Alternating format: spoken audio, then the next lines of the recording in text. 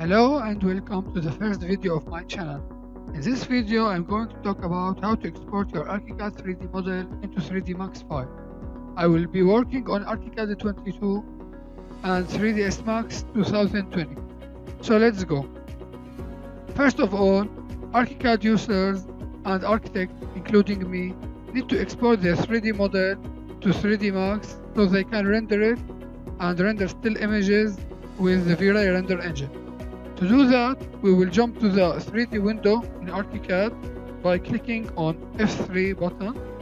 You know that by clicking on F2 button, I go to the 2D window and F3 to the 3D. So I need to be as a 3D window. And for exporting, I will save this file as a 3ds extension while going to File, Save As, and choose the 3ds studio file. 3ds here. Then I will go by clicking File, Save As. I will choose some path. This is the first one. Save. So here I have 4 options and the unit setup.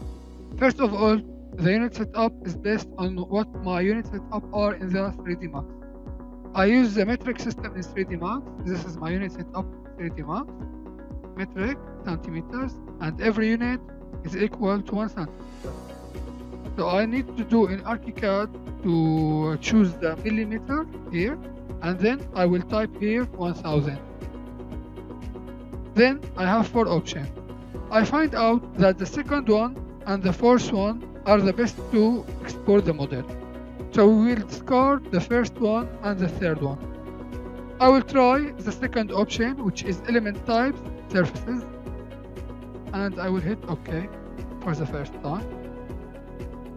Then I will do the same process again, but this time I will choose the fourth option, and I notice that this option, I check it, it says object group name 7 characters.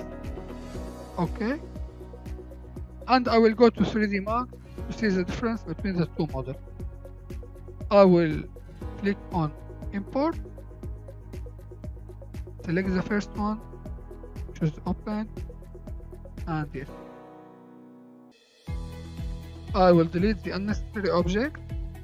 This is my model, which I use the second option, which is element type surfaces. I will move it right here, then I will do the same process again and import the second object, do the same process, and here I have my second object, which I select the surfaces option while exporting. So now I need to see the difference. The first option, noticing that every object is alone, and the detaching process is based on its type. Like this is a wall, so it is alone. This is a window, alone. The roof is alone. And to do any material editing for this model, I need to convert it to edit poly, and then to do detaching for the faces, and then attaching, and so on. But on the other file, when I use the surfaces option, I find out that the surfaces are also detached, but based on their material. So when I select this, you can see that I am selecting the whole surfaces that have the same material. This the whole walls that have the same material, this walls that have the other material. So this type of option is much better to use, and I recommended it because it gives me more freedom in the material editing process. So here the detachment is based on the object type, but here the detachment is based on the material. So I don't need this 3D model.